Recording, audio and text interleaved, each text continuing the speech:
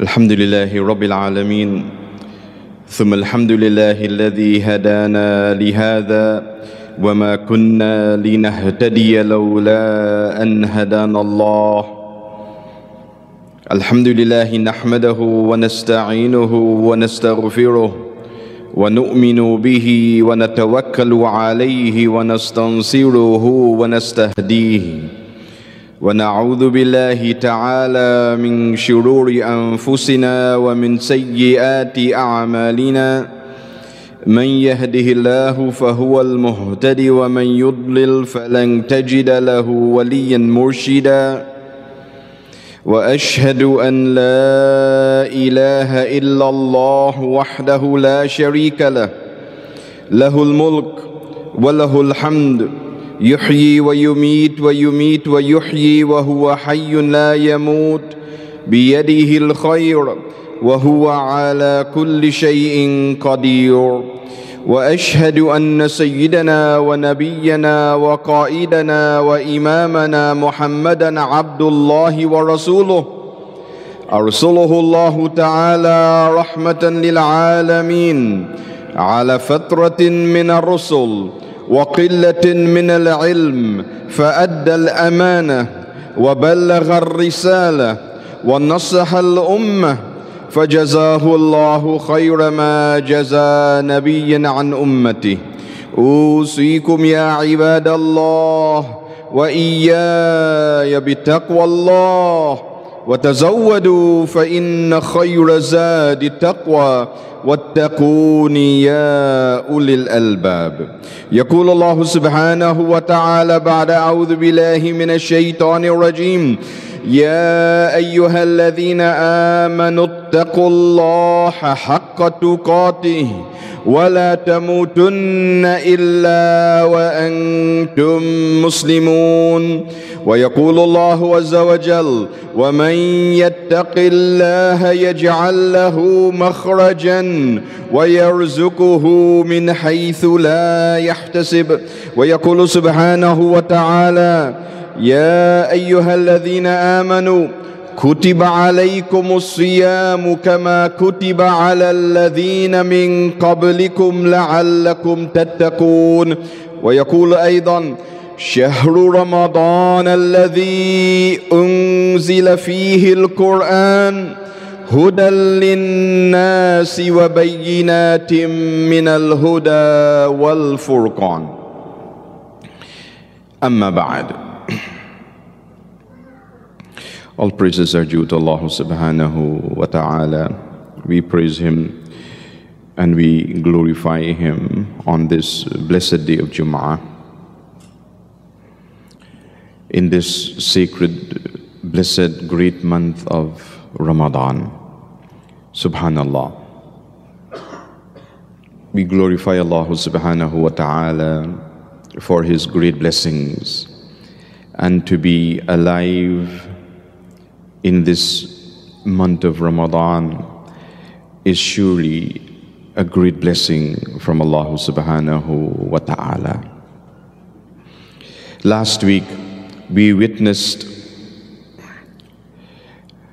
a great event, something that should continue to put joy and happiness in our hearts. The shahada of a sister who accepted Islam. And this is something in the time of the Sahabas, it would bring great joy to them. I give you one example. When Sayyidina Umar ibn al-Khattab accepted Islam in Dar al-Arqam, the Prophet alayhi salatu wasalam says, قَدْ كَبَّرُوا أَحْلُ السَّمَاءِ عِنْدَمَا أَسْلَمَ عُمَرُ. That the inhabitants of the heavens, the angels, they made takbir when Sayyidina Umar accepted Islam. And so one of the things we do when someone takes Shahada, as we did last week, to recite takbirat. Allah subhanahu wa ta'ala guides whom He wants. And when someone is guided to Islam, it is a great event. The Prophet said, if Allah subhanahu wa ta'ala guides someone to Islam through your efforts, like you make da'wah to them, you call them and they accept Islam, by the guidance of Allah subhanahu wa ta'ala, that is better for you than the dunya and everything in it. It's such a great occasion. It's the difference between heaven and hell for that person when they accept Islam. Because Iman billahi ta'ala, faith in Allah, is the essential, necessary prerequisite for najat, success in the hereafter. Without Iman billah, without faith in Allah subhanahu wa ta'ala, no matter what the person does in the dunya, in the akhirah, there's nothing for them. So, I mention this also because the past week has been a difficult emotional time for the ummah. With what is happening in Palestine, specifically in Gaza. And it brings sadness to the heart when we see how our brothers, our sisters, our children are being treated. And so I want to request each and every one of you to make much dua for Palestine and the Muslims of Palestine on this day and every day for the rest of this month of Ramadan. Make sincere dua. Let the tears flow from your eyes. Let's make dua for our Muslim brothers and sisters who are suffering. And may Allah subhanahu wa ta'ala grant them ease and grant them an opening from their difficulties and grant them victory.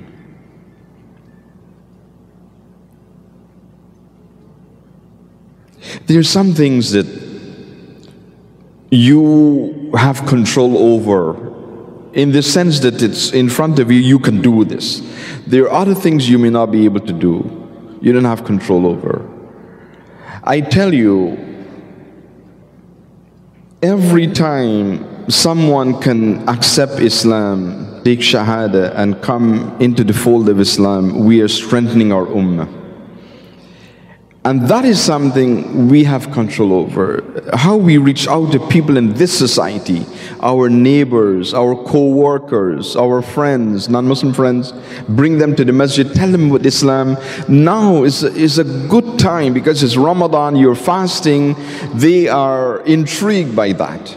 That you can stay away from food and drink for 17 hours in the day, from early in the morning, 4 a.m. until late at night, 9 p.m. For many non-Muslims, they think it's impossible for them to do it. So use this opportunity to tell them this is the izzah, the strength, the inner strength that Islam gives us. When we have this, when we have Allah subhanahu wa ta'ala in our lives, when you have Iman in our hearts, we're able to do this.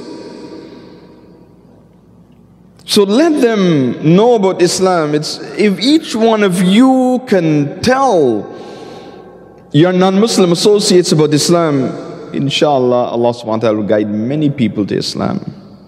Many. Just do this da'wah. It's so amazing.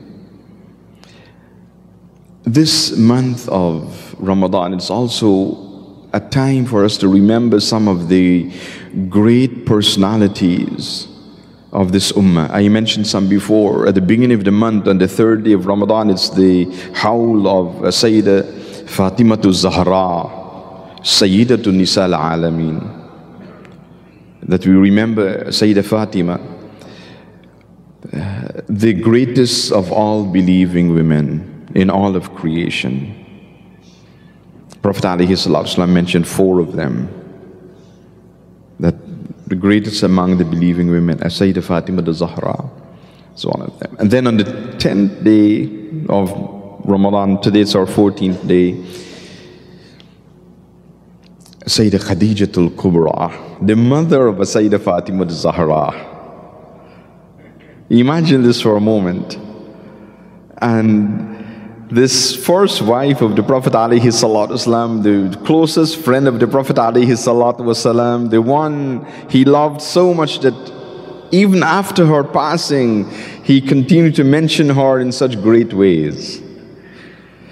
And when you think that your deeds, your good deeds are in the Mizanul Hasanat of your parents, your children good deeds, they are in your Mizan. You get the blessings of the good deeds of your children too. Think about a Sayyidah Khadijatul Kubra, a Sayyidah Fatima al-Zahra, and all her other children, the children of Sayyidah Khadija. She gets that blessing. And then on the 15th day of this month of Ramadan,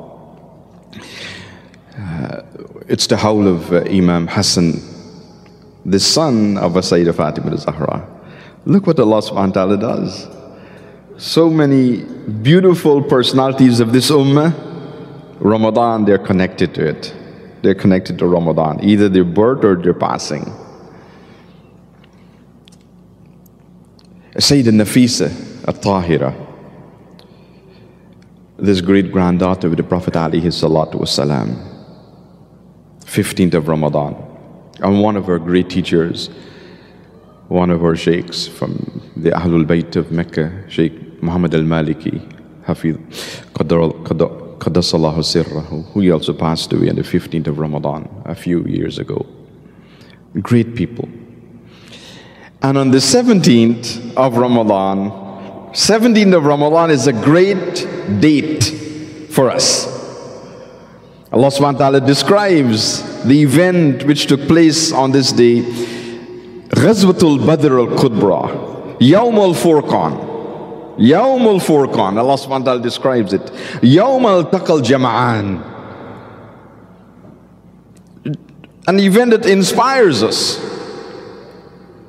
Because even though Muslims were weak then, outnumbered, outgunned, to use that expression, they defeated the Quraysh, who had a 3-to-1 advantage in men and much better equipped with weapons and so on. Allah subhanahu wa ta'ala gave victory to the Muslims. It's a great occasion. Ghazwatul Badr. But I want to share with you something also, and that is, on this same date, 17th of Ramadan, it's the howl, the commemoration of a Sayyidah Aisha bint as-Siddiq radiyallahu anhuma, Sayyidah Aisha, the beloved wife of the Prophet sallallahu alaihi wasallam, her passing on the 17th. After the passing of the Prophet alayhi salatu wasalam, there's an incident that took place in Medina. One day, Sayyidah Aisha is in her home and she hears much commotion outside. People of Medina. She comes out and the people, yes, they're excited.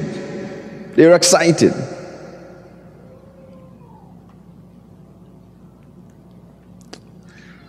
And she asked them why. And they were looking into the distance on the outskirts of Medina. And there is a huge trading caravan coming to Medina. 700 camels loaded with supplies and valuables. So that is an occasion that grabs the attention of everyone. Medina, small place,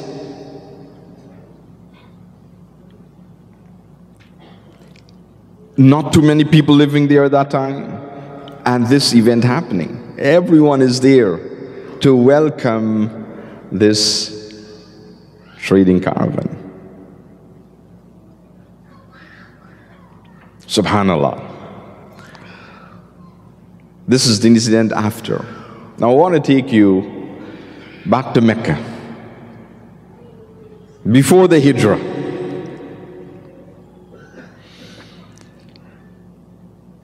There are a few people who accepted Islam in the early moments of the da'wah of the Prophet sallallahu alaihi wasallam. Sayyidah Khadija, right to the head there. Sayyidina Imam Ali, karramallahu wajhahu, who is also connected to Ramadan. Inshallah, we'll talk about that in another khutbah, in the other lectures in this month. Sayyidina Abu Bakr, a few people. And among the first 8 persons who accepted Islam is Sayyidina Abdur-Rahman ibn Awf. Sayyidina Abdur-Rahman, a great Sahaba. I want to tell you something about him today. Sayyidina Abdur-Rahman, his name was Abdul Amr, or Abul Amr. The Prophet ﷺ changed his name. From Abdul Amr to Abdur-Rahman. Yes, the Prophet ﷺ on many occasions changed the names of Sahabas, gave them Muslim names. Sayyidina Abu Hurairah is one example. When he came as a young boy from Yemen, his name was Abdul Shams. Abdul Shams. Prophet ﷺ changed his name to Abdur-Rahman. Became known as Abdur-Rahman ibn Sakhr al-Dawsi al-Yamani. And then he became more popular, known as the lockup that the Prophet gave to him, Abu Hurairah, the father of the kitten. He had a big sleeve. That was his garment, his gown, big sleeve. He would, when he was growing up, a young boy, he'd keep a kitten there, a small cat. Keep it there. So the Prophet said, father of the kitten, Abu Hurairah. Hirra means cat. Hurairah is the tasghir, the diminutive form of that, kitten. So, Prophet changed his name to Abdur-Rahman and his Ibn Awf. Then he went through the persecution of Quraysh in Mecca, because his Islam he accepted before the Prophet ﷺ started his da'wah in Al-Arqam ibn Al-Arqam, the Bayt Al-Arqam or Dar Al-Arqam, which is the home of a Sahaba called Al-Arqam ibn Al-Arqam, who gave his home for da'wah. Even before then, Sayyidina Abdur-Rahman had accepted Islam, and the Quraysh punished him, as they would do others, persecuted them.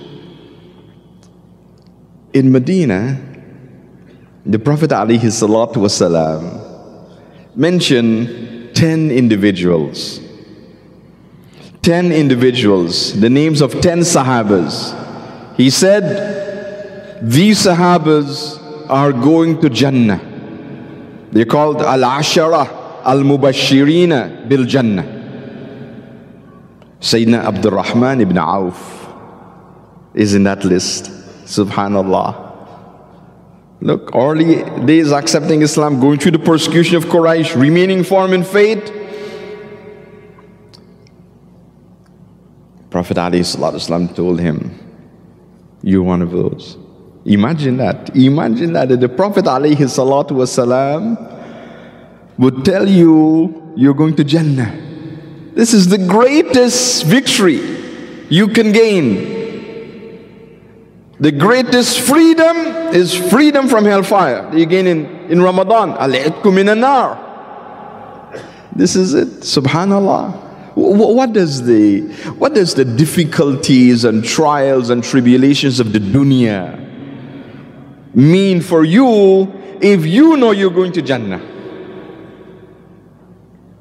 Nothing can sway you away from Allah subhanahu wa ta'ala if you know for sure you're going to Jannah. You will be willing to Be patient with all the difficulties of the dunya, because there's a light at the end of the tunnel. There's a light at the end of the tunnel. If you're out of a job now, you're searching jobs, resumes, interviews, nothing is happening, you're sad. You're making dua and so on, but you're sad because nothing is happening.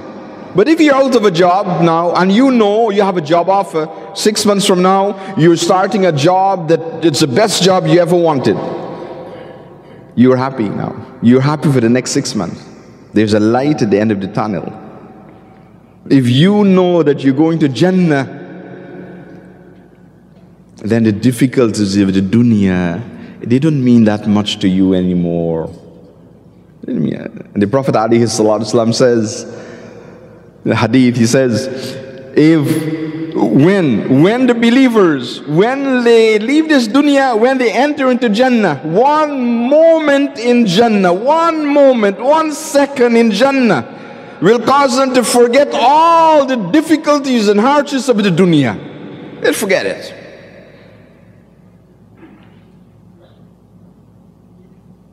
When you go through difficulties, it affects you. It affects you. You think about it, you remember it. But when you get what you want, after that difficulty, you get what you want, you forget those difficulties. You forget those difficulties. Subhanallah. Parent and children. Parent and children. Your child, your son, disobeying you, doing all kinds of wrong things, not praying, not listening to you and so on, not fasting. You're angry. You're angry with him. Right? But then he comes one day and says, Dad, Mom, I'm changing. I'm going to fast from today. I'm going to pray my salah from today. I'm going to stop all those bad things I'm doing. How do you feel at that moment? How do you feel? That happiness in your heart. You forget all the anger and hardship you were going through for the past few years with your son or daughter. Because they now change. They want to do the right thing. Subhanallah. So, Sayyidina Abdur-Rahman ibn Awf, the Prophet ﷺ told him in Medina, this is it. He went to Medina. Hijrah from Mecca to Medina. The Prophet ﷺ, أخا بين المهاجرين والأنصار. He joined together in brotherhood, sisterhood, the Muhajirin from Mecca and the Ansar of Medina. So, Sayyidina Abdur-Rahman ibn Awf is joined to Sayyidina Sa'd ibn Rabi'ah. Sa'd ibn Rabi'ah, one of the wealthy people in Medina. So Sayyidina Sa'd told Abdur-Rahman, has nothing. I'm one of the wealthiest people in Medina. You're my brother now, because the Prophet joined them. It's amazing what the Prophet ﷺ did. He actually joined a specific family to a specific family, a specific Muhajir to a specific Ansar. They called names, you and you, you and you. He didn't just say, be good to one another.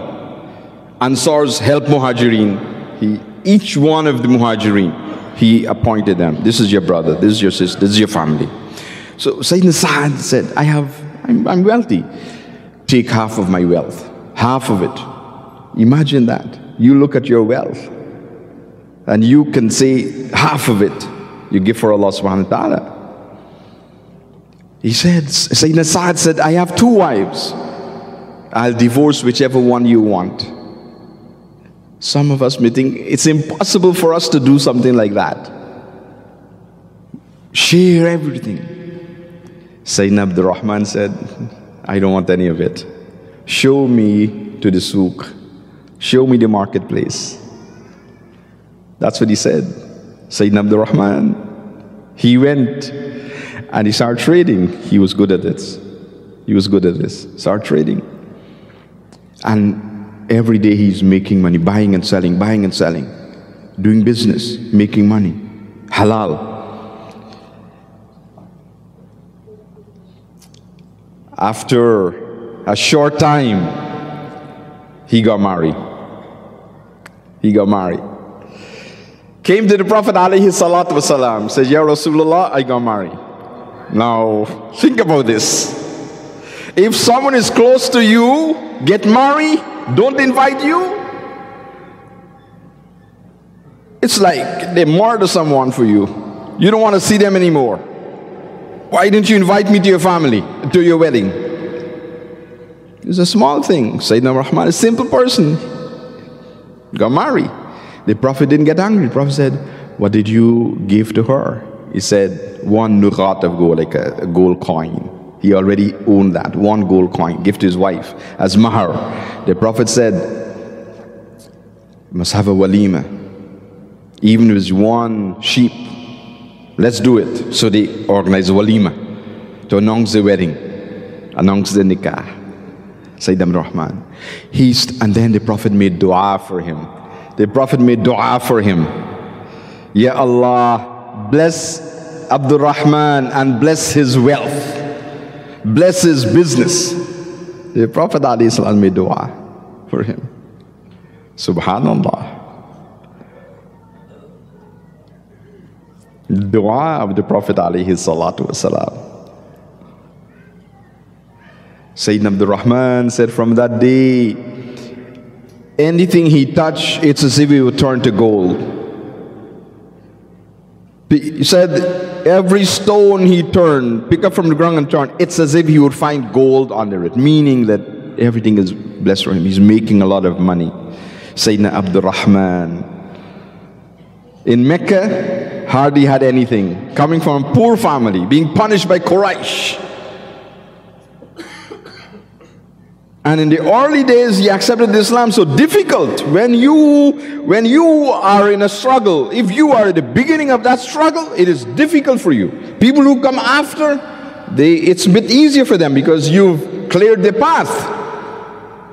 Sayyidina Abdur-Rahman, like this. So now, this commotion I mentioned in Medina after the passing of the Prophet ﷺ. Many things happen in between, but this particular one, because the Sayyidah Aisha is reporting this. Commotion in Medina, she comes out, wants to know what's happening. Everyone in Medina excited. They're pointing to the outskirts of Medina. They see the caravan coming.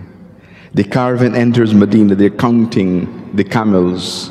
1, 2, 3, 4.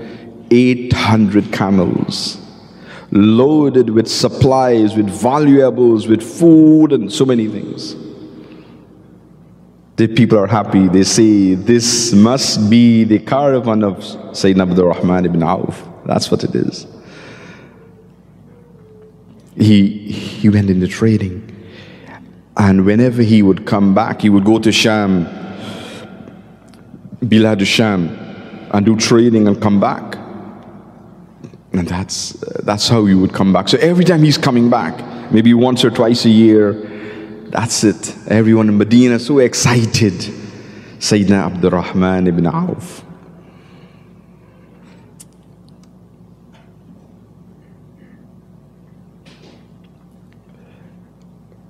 Sayyidah Aisha said she heard the Prophet ﷺ saying once,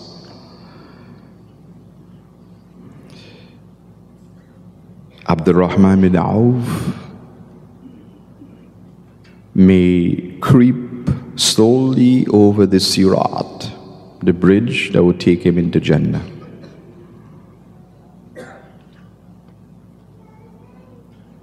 This is at a time when the wealth is coming to him. So the Prophet wants to teach him a lesson, teach him something important. Yes, I made dua for you. Allah subhanahu wa ta'ala answered the dua. This is what you're getting, but remember something. The Sirat, you pass over. And for different people, this bridge is different width. For some people, they would go over so quickly, they would hardly recognize the sirat. For the Anbiya, Mursaleen, Shuhada, Salihun, for the prophets and messengers, the great believers, they go over so quickly, they don't even notice the bridge.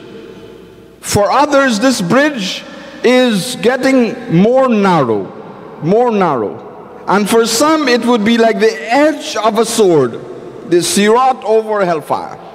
People would fall off from the sirat into hellfire. There's some who would be hanging on to this sirat, almost falling in. And then the salawat, the Darud Sharif they recited in the dunya will come to them and pick them up, put them back on the sirat and take them over. Allahumma salli ala Sayyidina Muhammad. Sayyidina Abdur-Rahman. So Sayyida Aisha said this.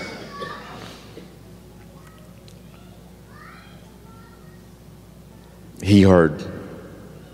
He came to her. He asked her, you heard this?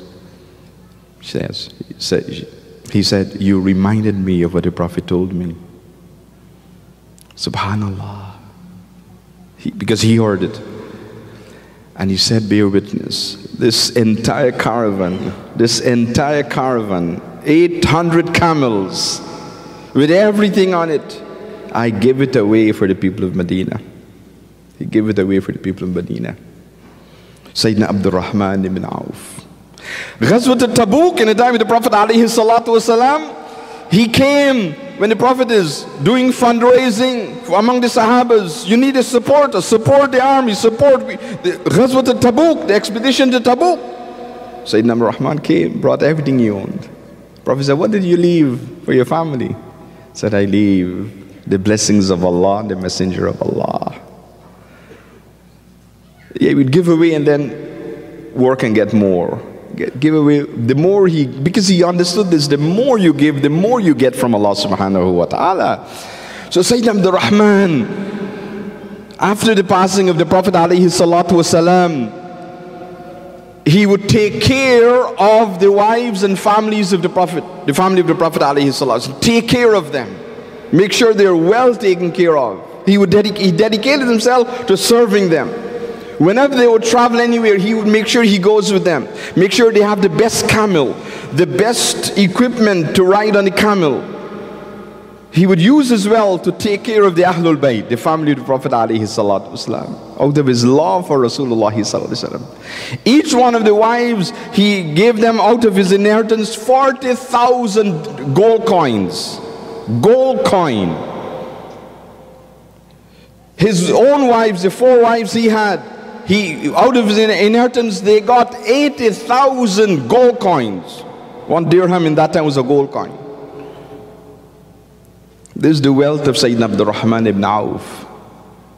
I tell you that today so you would know that sometimes we think that the Sahabas were all poor. There were wealthy ones among them, and they did great things for Islam.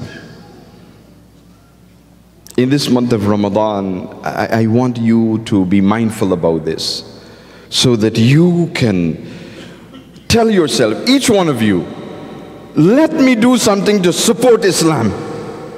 Let me do something to strengthen Islam. Let me spend of what Allah has given me to support Islam. This is what you need to tell yourself. And Allah subhanahu wa ta'ala elevates those who do that. We are talking today about Sayyidina Abdur-Rahman ibn Awf. He lived 14 centuries ago because of what he did for Allah and for the Messenger of Allah. He will live on forever. His memory will live on forever. Sayyidina Abdur-Rahman ibn Awf did all of that for Islam. Something that we should be mindful of. May Allah subhanahu wa ta'ala bless him and bless all the Sahabas and bless the Ahlul Bayt and bless the awliya of this ummah and bless this ummah ajma'een and bless each and every one of us. أقول قولي هذا وأستغفر الله لي ولكم ولسائر المسلمين فاستغفروه إنه هو الغفور الرحيم.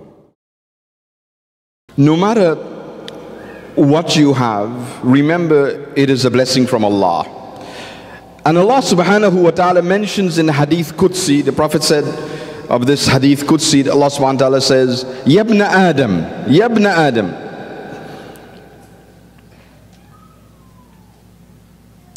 O children of Adam, Unfiq, Anfiq alayk.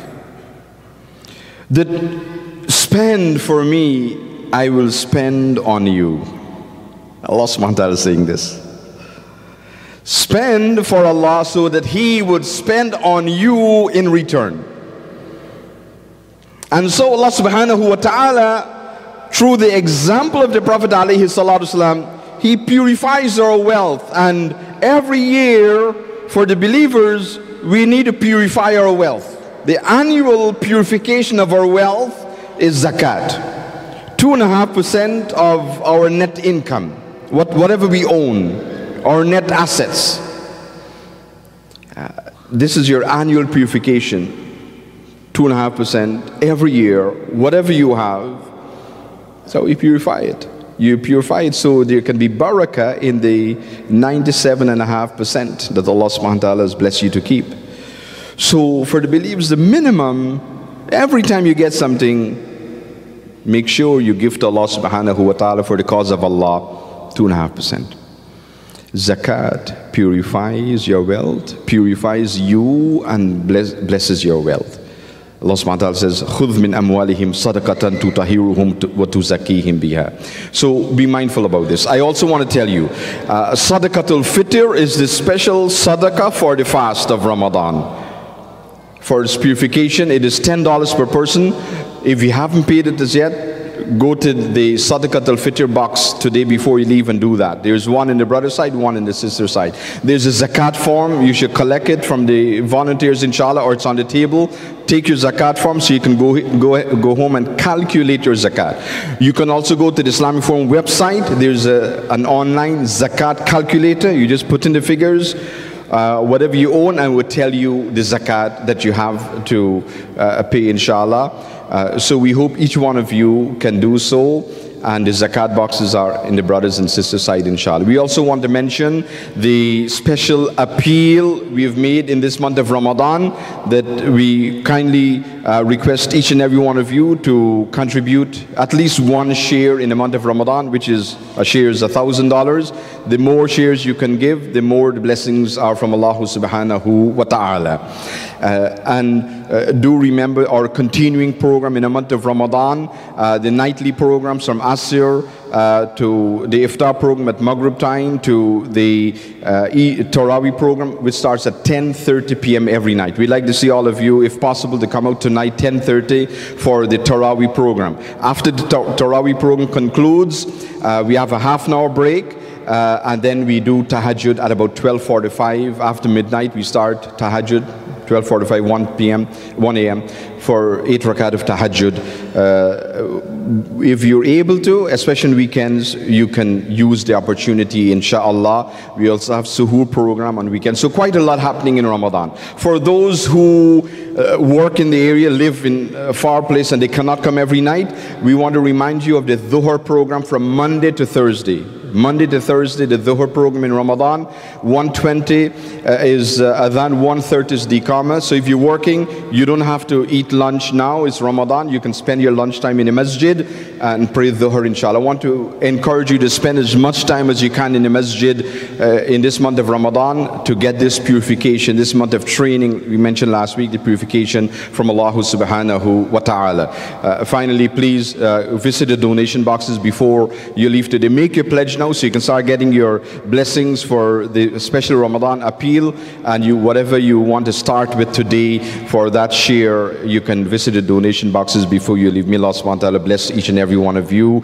May Allah subhanahu wa ta'ala accept your dua in this month of Ramadan. May Allah subhanahu wa ta'ala bless you with health and strength so you can continue to fast all the days of Ramadan and do qiyam all the nights of Ramadan. May Allah subhanahu wa ta'ala grant us the greatest freedom in this month of Ramadan, freedom from hellfire, and bless us with جنة الفردوس. آمين آمين آمين. يقول الله سبحانه وتعالى في شأن الحبيب بعد أعوذ بالله من الشيطان الرجيم: إن الله وملائكته يصلون على النبي يا أيها الذين آمنوا صلوا عليه وسلموا تسليما.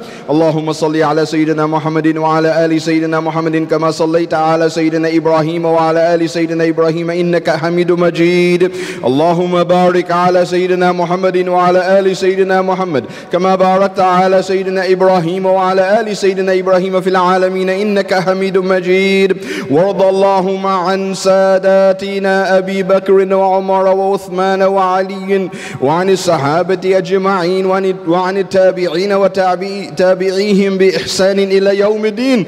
ربنا آتنا في الدنيا حسنة وفي الآخرة حسنة وقنا عذاب النار وادخلنا الجنة مع الأبرار يا عزيز يا غفار يا رب العالمين. إن الله يأمر بالعدل والإحسان وإيتاء ذي القربى وينهى عن الفحشاء والمنكر والبغي يعظكم لعلكم تذكرون. وأقم الصلاة إن الصلاة تنهى عن الفحشاء والمنكر ولذكر الله أكبر والله يعلم ما تصنعون.